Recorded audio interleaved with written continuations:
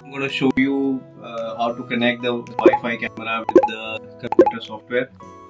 So you need to attach the C-type with the camera, and then you need to attach this with your laptop or desktop. This will show a red sign, that means it's charging. Then open the camera, open the software which is given to you. Turn on the camera. Now it will start showing connection request or something. Then press the LED button for 2-3 seconds, and here it's got connected. Everything else remains the same. Here you can record videos, you can take pictures however you want.